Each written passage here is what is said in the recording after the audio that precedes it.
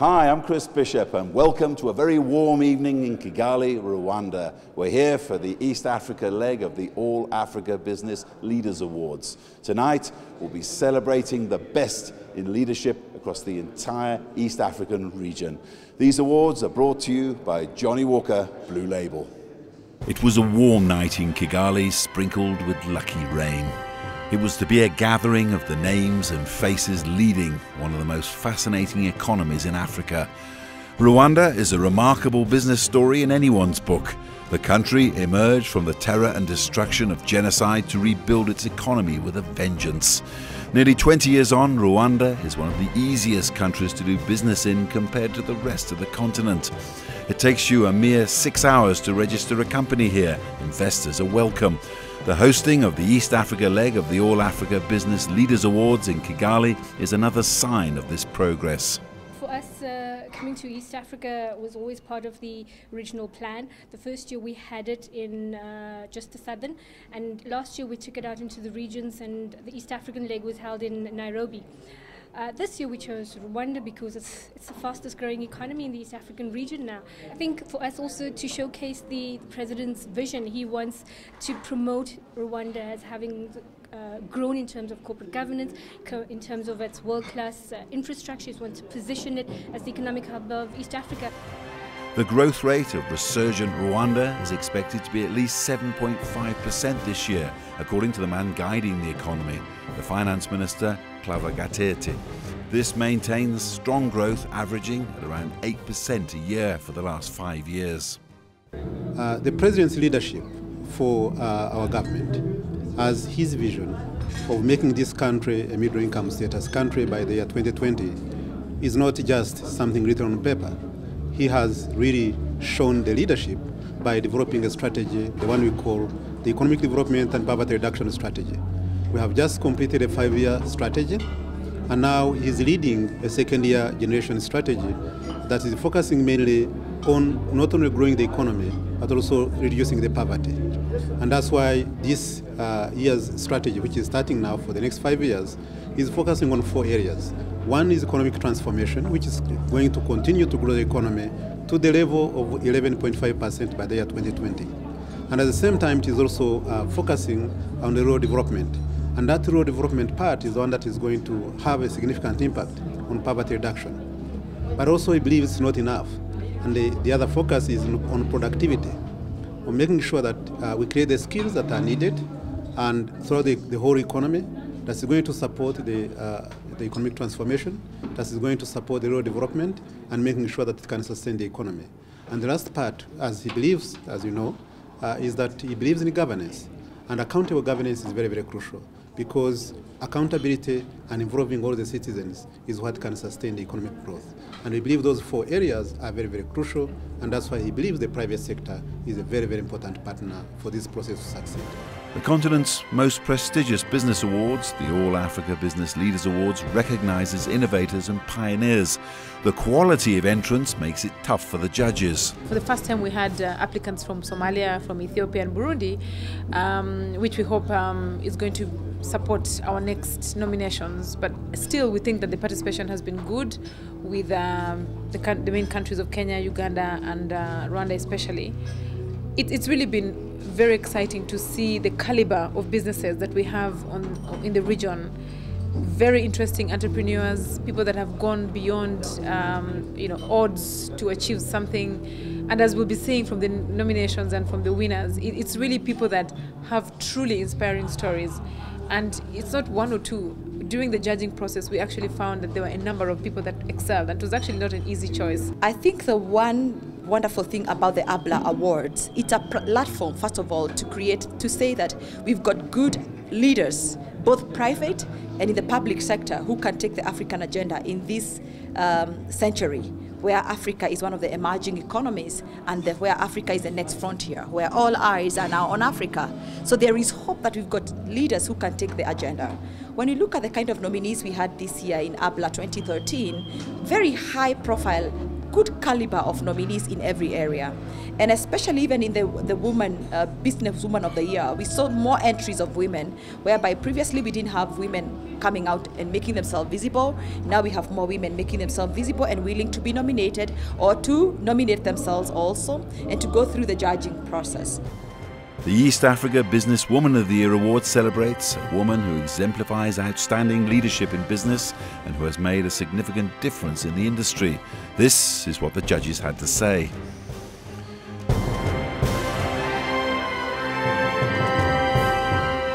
As judges, what we were looking for in this Businesswoman of the Year were a couple of things. One of them was for us to understand the participation of this person in the business environment on entrepreneurship, but above all, the challenges that they have been able to overcome in governance, in corporate governance. The challenges of integrity and corporate governance we thought were very pertinent in the determination of the business, of who the businesswoman of the year will be. The finalists in the East Africa Business Woman of the Year category are Priya Budabati, Craft Silicon Kenya ICT and Craft Silicon Foundation Kenya, Nazim Devji, DTB, Joanne Mwangi, PMS.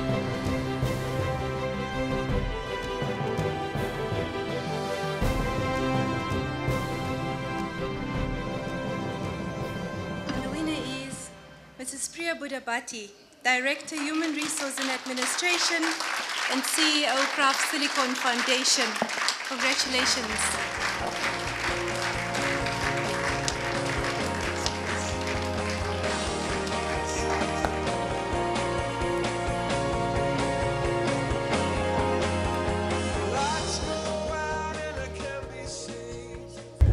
Well, first I should say that I'm feeling very nice to be in Rwanda. It's a lovely country.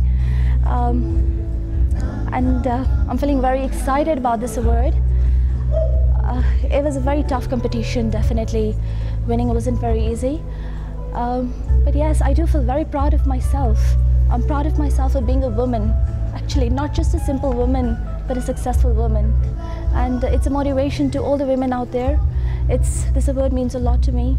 And it means a lot to all my staff at Craft Silicon. It means a lot to my students at Craft Silicon Foundation, especially the young girls that I'm educating every single day on business leadership.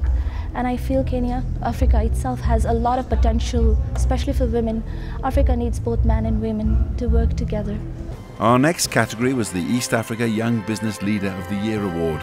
This recognises professionals under the age of 40 who have reached success in their careers and are also making a difference in the community through their work. Ladies and gentlemen, let's see what the judges have to say about the East Africa Young Business Leader of the Year category. First of all, a business leader who is below the age of 40. And then we were also looking for a leader that has a strong business acumen and who has demonstrated a track record of very strong performance, innovation in what they were doing, as well as being able to position the company that they run well within the markets that they're serving.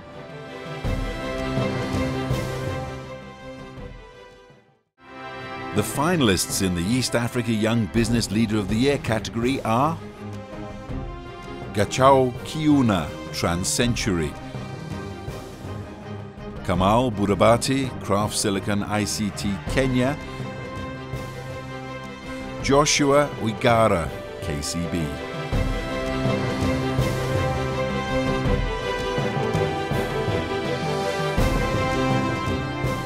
Fortunately, Dr. Gachao Kiuna is not available to collect his award, but will Muno Mathengi accept on his behalf? We're very glad that Dr. Gachao Kiuna won Young Business Leader of the Year. He's clearly demonstrated that he's a leader, a great leader. He's in the past few years listed our business on the Nairobi Stock Exchange, raised capital to invest across power, transport, and engineering. And you know, the growth that he's demonstrated, it shows why he deserved the award. We are, across our power businesses, we're selling electrical manufacturing components, so including cables, transformers, and others. Our engineering business is also doing business in Rwanda. Rwanda is a great country, a lot of potential, as well as the rest of East Africa, and clearly a growth leader with the over 7% growth that it demonstrates. It definitely is. As Trans-Century, we're invested in the railway, in RVR, and we are working towards integrating the region. And through the Northern Corridor, a lot of goods are coming through Rwanda. And you know, the right way to look at East Africa isn't just by country, but as a region with a huge population base. So we definitely buy into the Honorable Minister's thoughts of, you know, an integrated East Africa.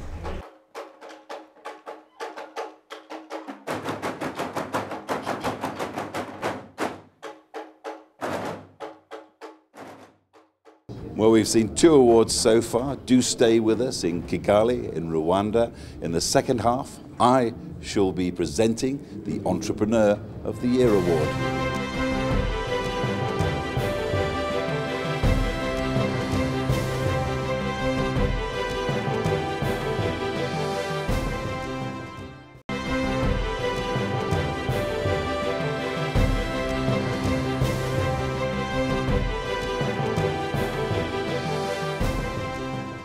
Welcome back to Kigali, the capital of Rwanda, where we're here for the East African leg of the All Africa Business Leaders Awards, brought to you by Johnnie Walker Blue Label.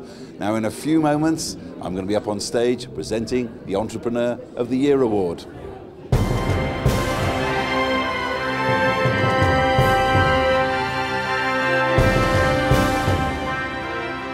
The finalists in the East Africa Entrepreneur of the Year category are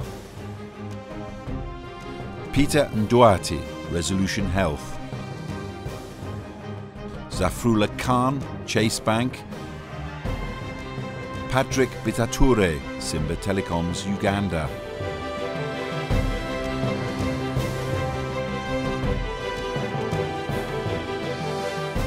To announce the East Africa Entrepreneur of the Year Award, please join us on stage, Chris Bishop from the ABN Group. And to hand over the results is Judge Claire Akamanzi. It's an honor to present this. Just 2 things. One thing, Forbes Africa magazine loves entrepreneurs. Secondly, we love the Rwanda story, and you'll read a lot more about it in the next edition that's coming out. Congratulations to all.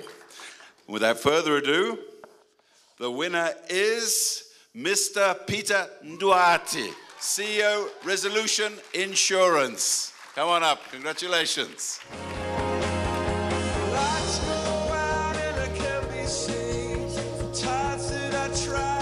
I still can't breathe. I can't breathe because I still can't believe that I've won. My competition was very tight. I was nominated a year ago, and I thought I was not exactly what they are looking for. So I'm ecstatic. I don't know what to say. And it's been a long journey for you. I mean, you started out with an entrepreneurial idea that yes. A lot of people... many people didn't believe that it can be done, and done profitably, about 10 years ago. I just left employment. I was employed by Metropolitan Health Group, and I decided to start a health insurance business in Kenya. I named the business Resolution Health East Africa Limited because I had a target to cover East Africa. And I moved with 17 of my former employees, who are most of them are still with me, about 13 of them are still with me. And I had a vision. I'm still very far from achieving that particular vision, but I'm glad people are recognizing that journey. Like all good entrepreneurs, you took a big risk 10 years ago. It was big. What would you say to other entrepreneurs maybe who are looking at a risky business like yours? I mean, just before you get into that, just give us an idea of how much a risk it was. The biggest risk was selling my house, where my family lived, as seed capital.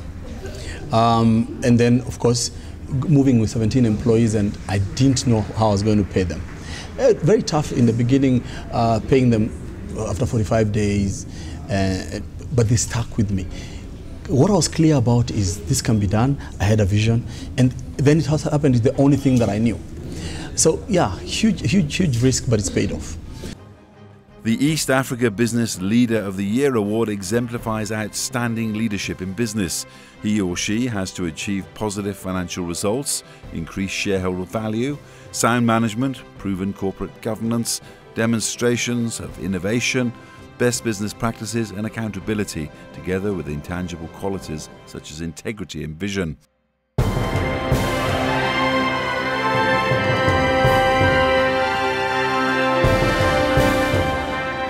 finalists in the East Africa Business Leader of the Year category are James Gatera, Bank of Kigali; Jonathan Chiano, CEO, Uchumi Supermarkets; Duncan Kibui, CEO, Chase Bank;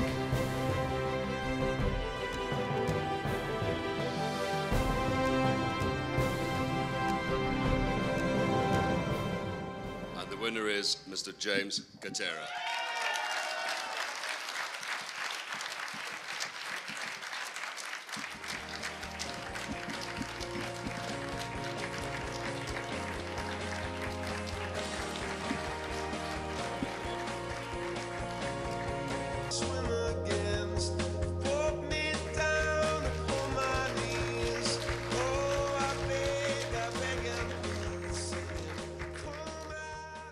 Well, I've had the privilege of saying the award, Honorable Minister of Finance and the guest of honor, Honorable Minister of Trade, my boss, the Governor of the Central Bank, Claire Kamanzi, the CEO, the Mayor of the cleanest city in Africa,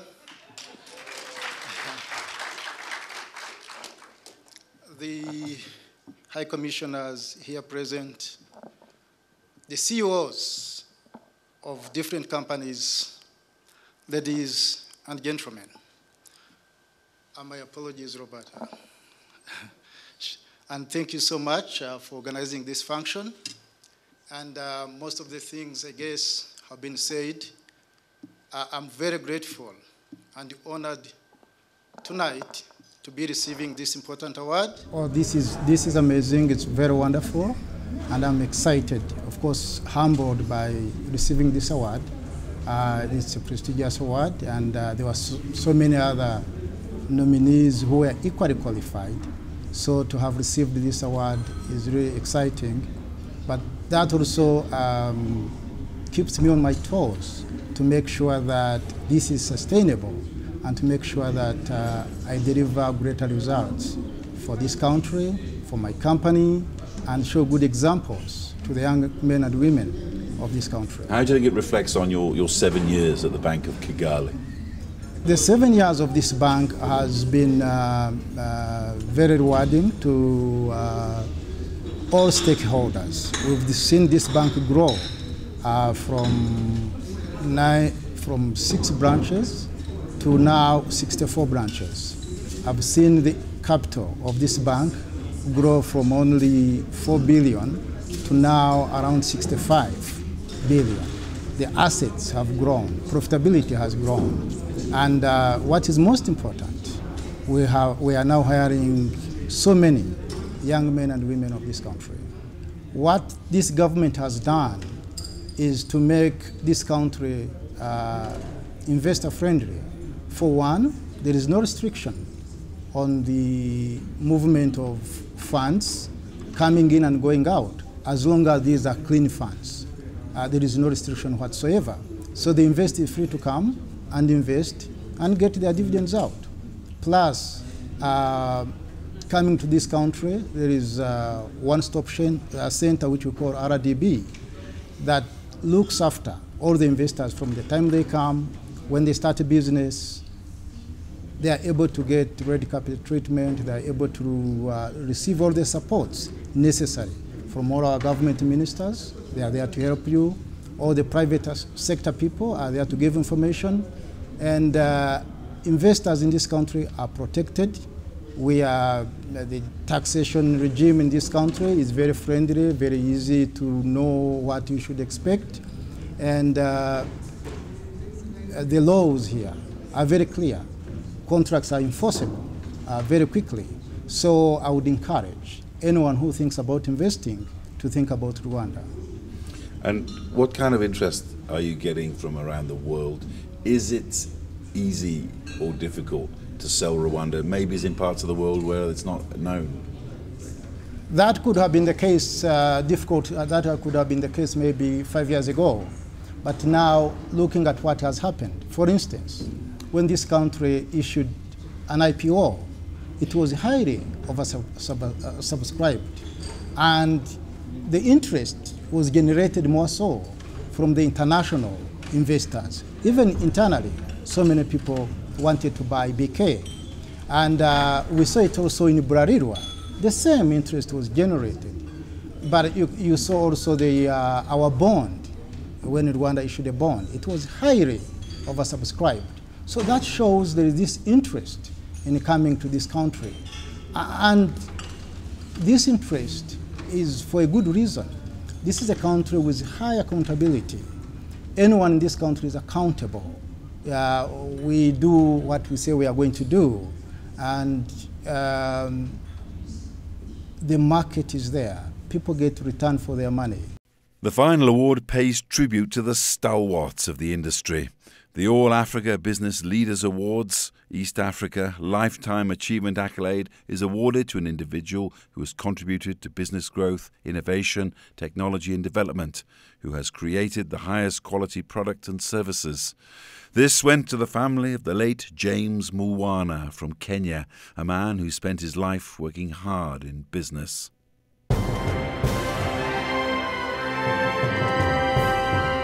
In the category of lifetime achievement, what the panel was looking for was a business leader who has made an impact as an entrepreneur.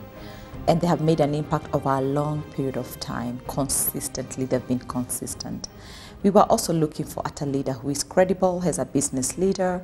They have been above board, and they have displayed good leadership, not only in business, but also in the community. This is a leader who can be looked up to not only by other entrepreneurs or by startups or mature businesses, but even by leaders in the private sector, community, public sector, all walks of life. Your Excellencies, distinguished guests, ladies and gentlemen, good evening. Let me start by introducing the lady standing next to me. This is Mrs. Sarah Mulwana, my mother, and chairman of the Mulwana Group of Companies.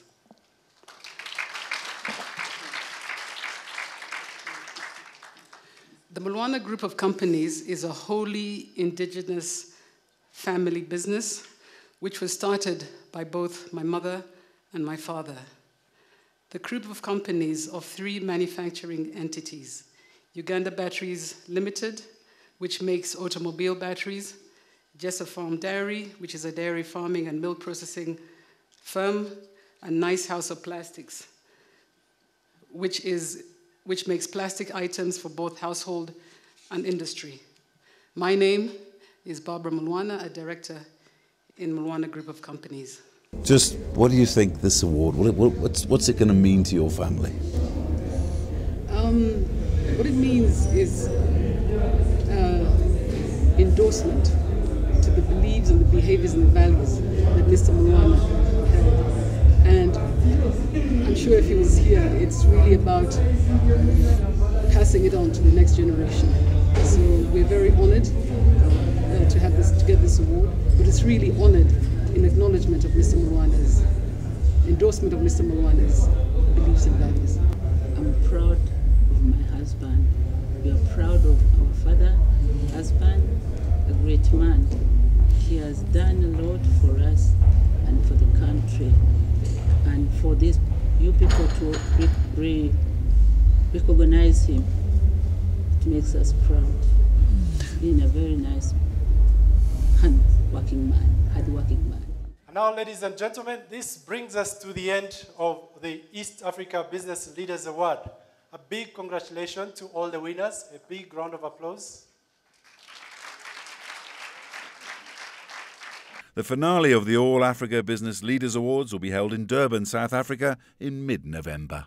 Well, it's been a very warm and joyful night here in Kigali, a celebration of the incredible leadership there is out there in business in East Africa.